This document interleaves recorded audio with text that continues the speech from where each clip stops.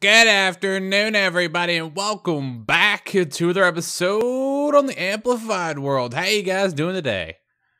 You know, I'm doing really good. Hope you guys are having a wonderful day so far. I'm having a really great day. I'm glad you guys are here because I just got back from a very, very long adventure. Yes, I have been adventuring and mining and gathering resources.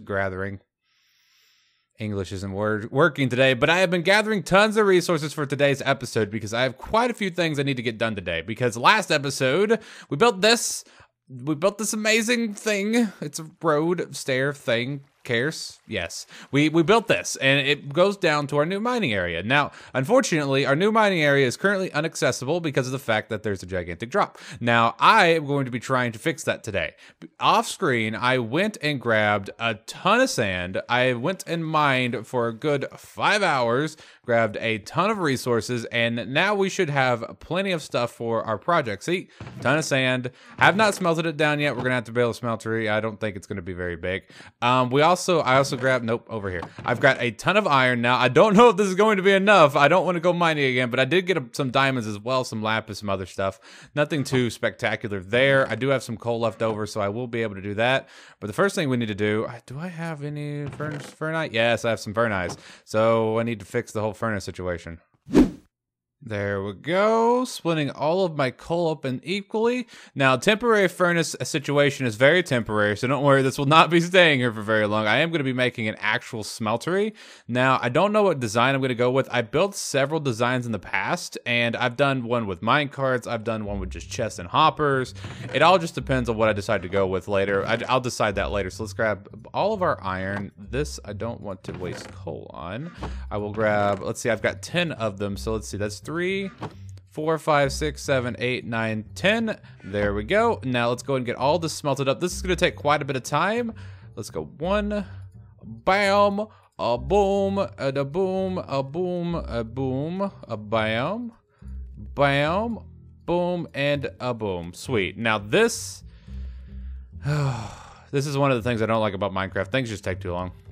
So while that's going, I made the decision before we started before I started recording. You haven't done nothing. I made the decision before I started recording that I am going to go ahead and make my armor. So, and the reason why I'm just doing this early, I mean, technically we're on episode 11, so the series has been going on for a little while. I need to start getting some good armor online because I really would like to go into the end, and I would like to go to the end pretty soon, but I really would like to go into the nether as well and actually be able to, I want to be able to stay in there for longer than like 5 or 10 seconds before I die. So let's go ahead and grab this stuff. Now I've got my tools. My tools are fine. Now, trying to get the enchantments that I want of them are probably gonna be a little bit more difficult than I think it's going to be. Let's grab some lapis and let's just go ahead and portion this up as well. I usually go for protection. Now I have specific rules whenever I go to enchant something. I don't want to get a crappy enchantment like blast protection. I don't want that. Now, there's nothing wrong with blast protection. I like it on, like, you know, if I ever just decide to run into a creeper nest and then get blown up to bits, I wouldn't do that. But, you know, if I ever decide to do that one of these days, it would be nice to have blast protection. But I don't want blast protection unless I have to have it. So let's see. Let's grab a couple more things before we go down there and start enchanting. I personally like protection. I've got tons of books. Technically, to be honest with you guys, I could just use all of these books and then do it that way. But you guys know how my philosophy is. I like to get the enchantments on there first and then try to go about putting books on them. Of course, that could in turn be a bad thing, as you guys pointed out in the comment section. If I ever get something on the actual armor that I don't want, there's no way for me to get it off. You guys are smarter than I am. I understand that, but I'm a stickler. I'm a stickler. So what I do is I grab my armor, and of course I have all of these random bits and bobs that I'm not going to be enchanting like high levels. I'm just going to be using them for cycling. Let's see. I've got Aqua Infinity. I've got Fire Protection 3, Unbreaking, and then Unbreaking. I'm going to do the Unbreaking. Fire Protection 3, that is completely fine with me, and the reason for that, the way that I usually do this, I usually have 3 pieces of armor with regular protection, which would be Protection 4, and then I'd have one separate one with Fire Protection 4, and the reason I do that is because I am a klutz, and it's inevitable. Sooner or later, I am going to fall into lava. It's going to happen, so I always like to have it just in case it happens. So let's see. Protection 3. Do I want to take a chance on that? I will. Protection 3, that's fine. I can make that a lot better with all of my books. Let's see, Protection 3, and you're unbreaking. I'm going to cycle this one because I don't like those. Let's see if I can get a Protection 4. Yes, sweet. Now I don't have to work with that one very much. Fire Protection 4, I'm going to cycle that. No, I did not mean to take 3 levels off. That was my fault. Fire Protection, don't want that as well. I only want 1 Fire Protection. Death Strider, I don't really need it. Because I have a Death Strider book. I would like to see Protection is what I'm looking for. I want Protection 4. That way I know that'll work. Feather Falling 4, Protection 3. There we go. So our armor is now kind of put together. I'm going to have to do a lot of tinkering around with it. That, all I really need on it is another Fire Protection 3. And then, of course, if I can get mending, I have those mending books. I don't want to use them yet. I want to use those on my tools. You, of course, need a lot of work. You need Protection 3 and all the Aqua Infinity Respiration stuff. You, my friend, are going to get Protection 4, Unbreaking, and, of course, that one's going to need Unbreaking too. But I'm going to try. I'm a little scared about it, but I'm going to try putting Frostwalker on those, on my actual boots. Now, I don't exactly know how that's going to work out with all of our water stuff. I hope it doesn't break anything. We'll have to wait and see what happens with that. So let me grab some books, and then, of course, I still have to wait for this.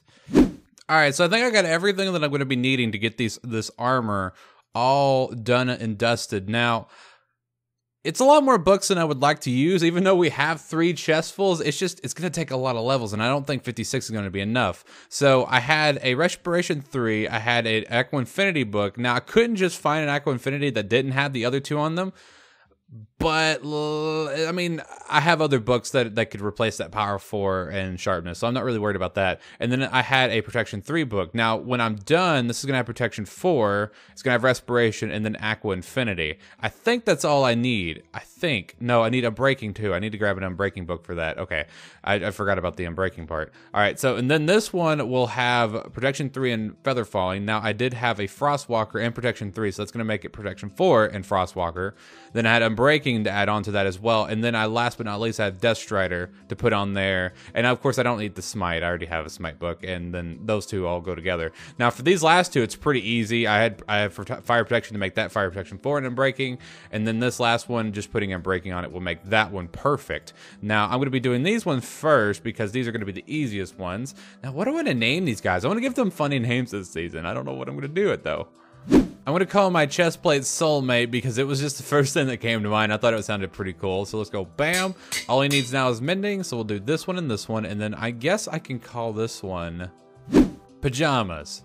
I'm going to call them Pajamas. Now, if you guys don't know me, whenever I'm around the house and I don't have anything to do outside the house, like I don't need to leave to go do anything, I'm always wearing pajama pants. That's just me. They're really comfortable. They're great. So I'm going to be calling them Pajamas. Now, with these last 2, I prefer doing it the book way and then adding them. Well, I prefer like putting them on the book first and then putting them on the actual armor themselves. And the reason I do that is because it used to, I don't know if it still does it this way. It used to lessen the amount of repair cost because if you kept adding the books onto the armor itself, it then racked up the repair cost for it. That's the way it used to be in 1.8. Well, 1.9. Well, beginning of 1.8 and then 1.9. I don't know if they changed it, so I'm just going to keep doing it the way that I used to do it. Now, I'm going to be calling these guys Crocs. Yes, I'm going to be naming them Crocs. Now, again, this is another thing that you guys just have to know about me. If I like wearing Crocs. I look stupid in them. I wear them everywhere, but I love wearing them because they're really comfortable. And it's just how I am. But these guys are going to have Protection 4, a Feather Falling 4, Frostwalker 2, and Unbreaking 3. Oh, I don't have Death Strider on them. Where'd the Death Strider go? Wait, can you not have... Oh, you can't have Death Strider and Frostwalker. I forgot about that. Okay, well, technically, I don't need Death Strider if I have Frostwalker. I just wasted a Death Strider book because I wasn't paying any attention. But, okay, there we go. So, bam. And then last but not least, my helmet. I'm not going to have enough levels, am I? Oh, no, my anvil broke too. Dang it. Well, I'm not going to have enough levels. I only have 6 levels, and there's definitely, this is going to take more. I can't believe I just wasted a Death Strider book, but I'd rather have Frostwalker. I don't know how it works. I'm hoping, please, I'm hoping it doesn't break anything. If it does, then I'm going to have to make new boots. But let me go make a new anvil, and I've got to figure out what I'm going to do for levels. I might just go into the nether. Well, hopefully this gives me, how much XP is this going to give me? Let's see. Let's see, we've got 8, We're still on 8. That's the 10, 11, 12. Still at 12, still at 12, still at 12, 13. All right, so we're at level 13. I don't know if this is going to be enough. I need to make an anvil. I'm hoping that it will be. Let's see. Boom, and then let's do 2 more. Boom, boom. I forget how easily it is to break anvils. I guess when you're doing all that repairing stuff. What the heck was that? Iron nuggets?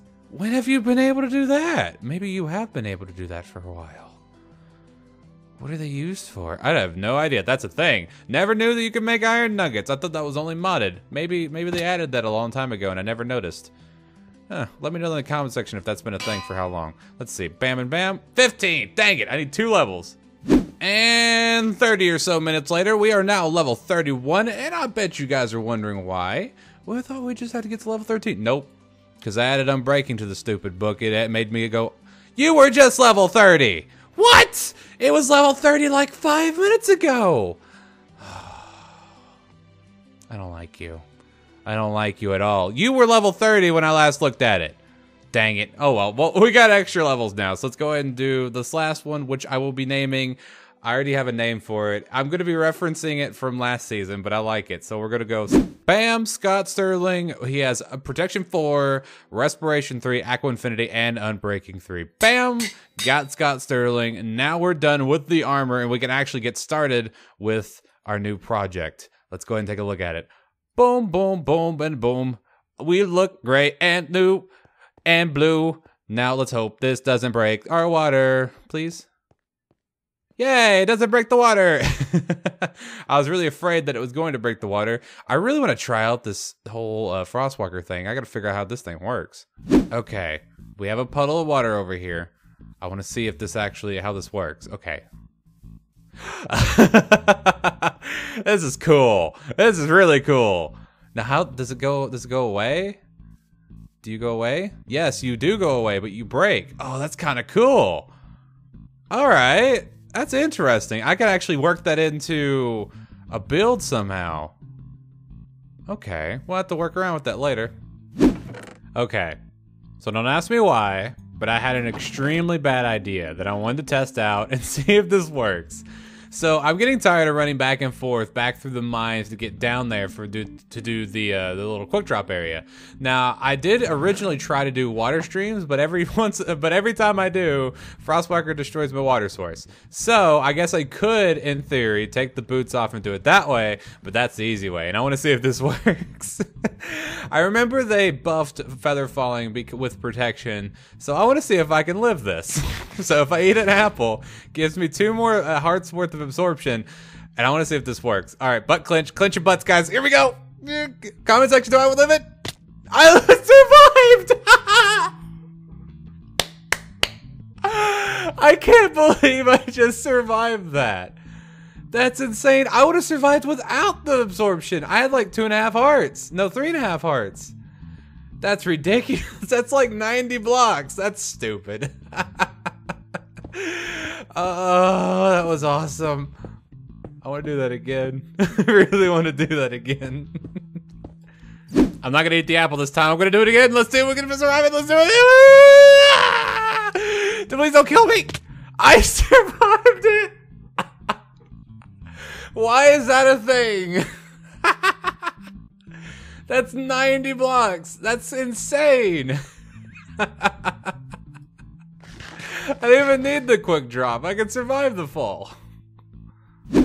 Alright, so I was originally just going to go ahead and make this thing and then kind of show you guys the aftermath of what I made. But then I realized, probably not the best idea, because not everybody knows how to make these minecart elevators. They're extremely simple to make, but at the same time, yeah, why not show you guys? Why not show you guys how to do it? Some of you who have watched last season, you've already seen me make these things, but a lot of you are new. So let's go ahead and fall down to the very bottom because I like doing this. Wow!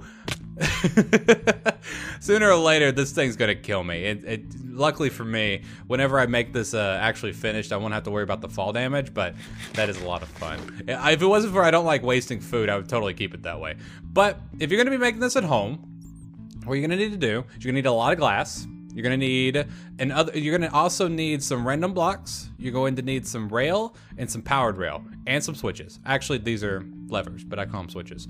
And if you want to, redstone lamps. You don't need the redstone lamps, but I usually keep them just so that, well, they serve two different purposes, and you'll see them. You'll see what they are just in just a minute.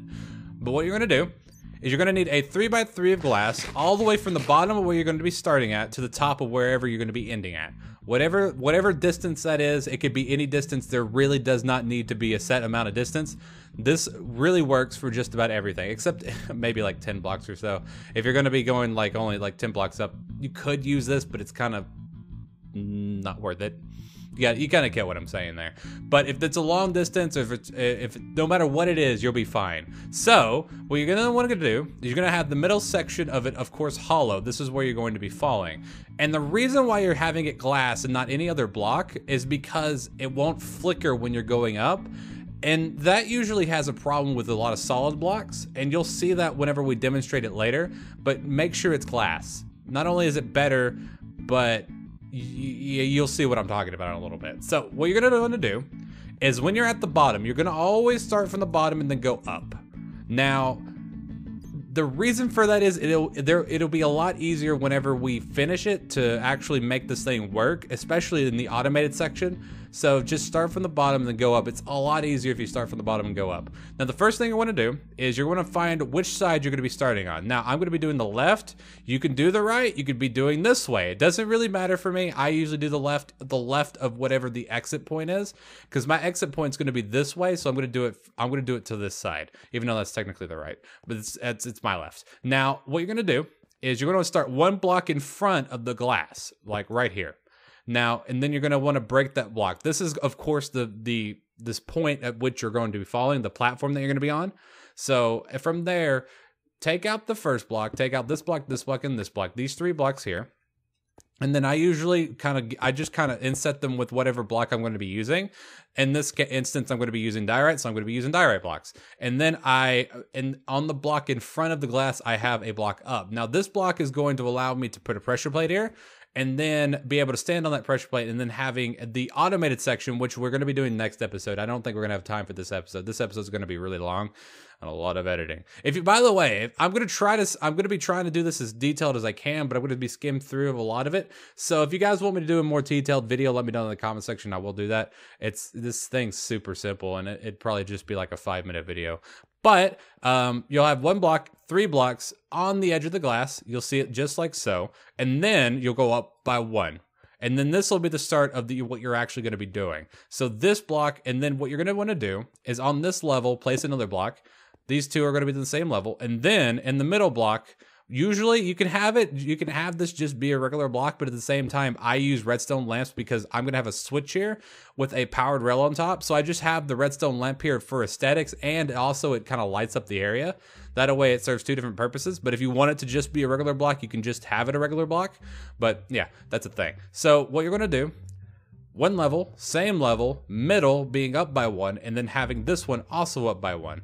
Just like so in a staircase. Now, this is where it gets kind of complicated. It gets a little bit difficult to do this, but what I do is when you're on this edge block, I look around the corner and then place this block here, and then place this block. So the reason why I do this is because there's no way that I can place this block here without actually placing like a temporary block just like so and then going up. Now to avoid doing this constantly, I just look around the corner and then place that block first, because what you're gonna do is you're gonna have this middle block go up by 1 for here and then go up by 1 for here, but then this block is going to be the same on this level, just like it was down there. And the reason for that is because there's going to be a track here that turns so that you can go around the corner. Now you're going to be repeating this process from this block, going up by 1 for this, and then going up by 1 for the next one, and then again looking around the corner, going up and just doing this just like so, and then continue doing this all the way up. So just like that, you kind of look around the corner, put a block up by 1, and then placing 1 beside it, and then of course redstone lamp, block, and then doing again just like so, and then redstone lamp, block. On this block, looking around the corner, up by 1, looking and placing this block here. Of course, that is up by 1, and then placing that there, just like so. 1 more time, boom, boom, And boom, boom. Just one more time for those of you who want to see it. Boom, boom. And then got to do that all the way up.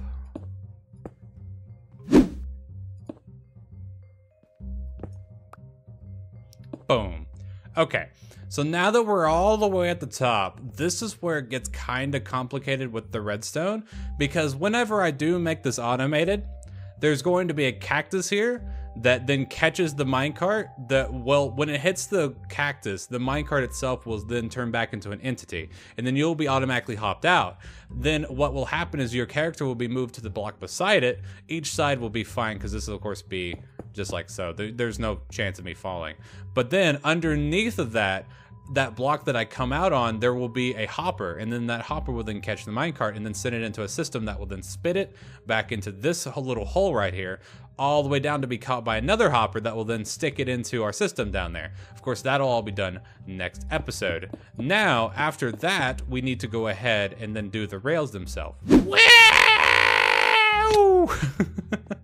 That's going to kill me sooner or later. Okay, so the way that the rails work is you're gonna have powered rail, rail, rail, powered rail, rail, rail, powered rail, rail, rail, powered rail, rail, rail, powered rail, rail, rail, powered rail, rail, rail, all the way up to the top. Now, the reason that this is in this configuration is very simple. You're gonna need powered rail at the beginning to get you started, and then you're gonna have regular rail to turn, because powered rail does not turn. And then you'll have powered rail to keep yourself going, and then again, you're gonna have regular rail to turn you, and then powered rail, and powered rail, regular rail, powered rail. Now, you could, in theory, have this be powered rail. Now, that itself would be fine. It would probably make you go faster, but you really don't need it. To be honest with you, I've tested it before. There isn't that big of a difference. So if you want to make it 3 powered rail in a row, you can go ahead and do that, because I think the redstone signal will work for that, right? Hold on. Let me check before I say yes or no. Boom. This one's lit. This one's lit. Are you going to be lit? Yeah, technically you could have 3 powered rail in a row and you'd be fine. But again, if you want to do that, you can. I don't do that because I don't think you really need to.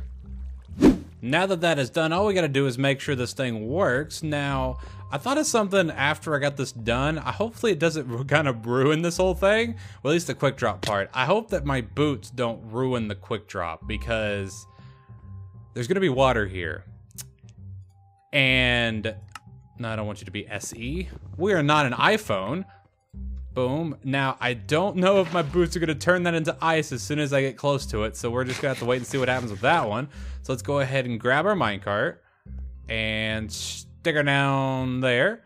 Jump on in there and grab our switch and put it there. Boom. Now, here we go. And it works. It works perfectly. Sweet. Now, again, I could put that extra piece of powered rail in there, but I really don't think we need to. I might do it just to you know, giggle myself, because I think I haven't. I have enough. Yeah, I have plenty. So if I wanted to, I could do that to make it a little bit faster, but yeah, works just fine. Now, does the quick drop work? All right, don't kill me. It killed me. Now, wait a minute. Was it because it didn't slow me down enough? Or was it because... I smell some debauchery. Wait a minute. Does it because it didn't slow me down enough? Because if that's the case, I guess I could put another water source block. That's not a big deal. Oh, wait. I don't have feather falling, so this is going to kill me. Oh, that wasn't very smart. I guess I could go ahead and ride the rail back down. That's not a big deal. So let's go ahead and do that. But I guess if I needed to, I can go ahead and put another source block and then fix it, I guess. Now to fix this, let me try this. Because if I have it running, that's like there's 2 source blocks without there actually being 2 source blocks. And unfortunately, my minecart went all the way back to the top. So I'm gonna have to walk it. But hopefully this works.